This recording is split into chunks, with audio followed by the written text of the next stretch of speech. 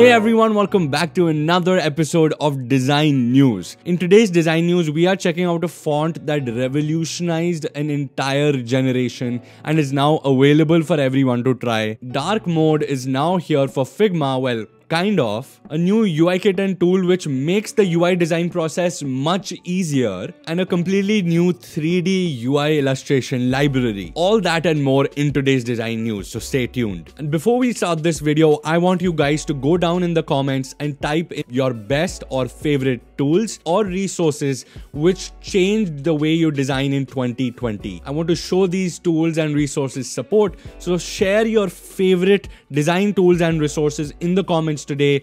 One of the most simplest apps that we saw coming out for Mac this year was Roy. Roy allows you to pick up colors. That's it. It doesn't do a lot more, but it's super lightweight and easy to use for designers to just pick colors of any website or resources. And I thought it deserves a shout out for being so simple and minimalistic. Nicely Done is a new resource which allows you to gather information, inspiration, as well as designs from various websites and apps across the world. It shows you which products and UI design patterns work the most with users. Now, this allows you to use the best resources as well as the best UI patterns in your designs as well. And all this is based on actual working example, actual real life products that are out there in the world. At the end of the day, as designers, we must think from the perspective of the users, and this website helps us to do exactly that. There is a new article on Dribbble which shows the most impactful design on Dribbble for 2020. Things that depict everything that happened in 2020,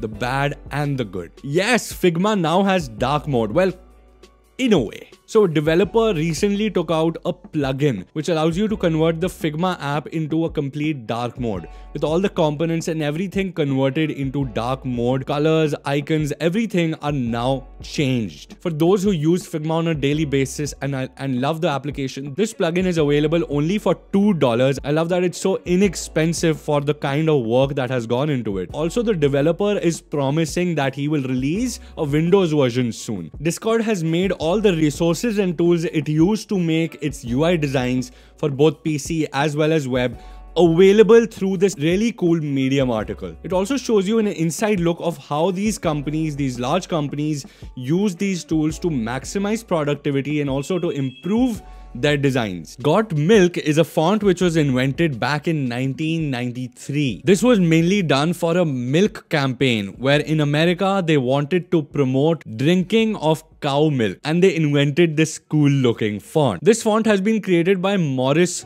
Fuller, who's a type designer by profession, but he headed the American Type Foundry. I got this information from a website called Fonts Panda.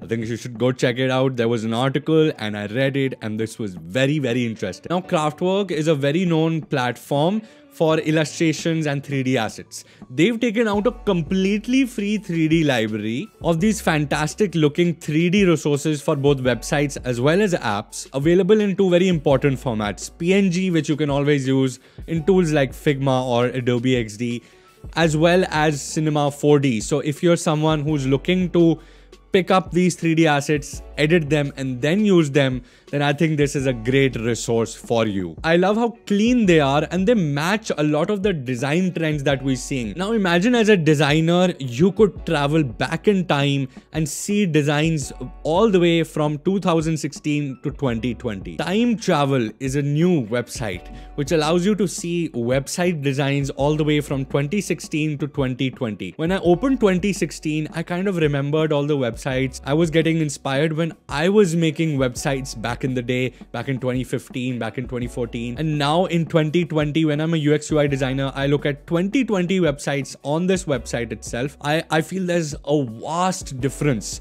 in the way designers kind of looked at websites. Back in 2016, it was more about functionality. It was more about just displaying the features of the product, and that's it. In 2020, now it's much about telling a story through illustrations, 3D assets, through animations, and much more. And you can see the journey, and to me it was very emotional because that is how I'm attached to my designs as well. So that was it for today's design news, and this is the last design news of 2020. The last few days that are left for this year, I want to thank everyone for supporting the channel so much.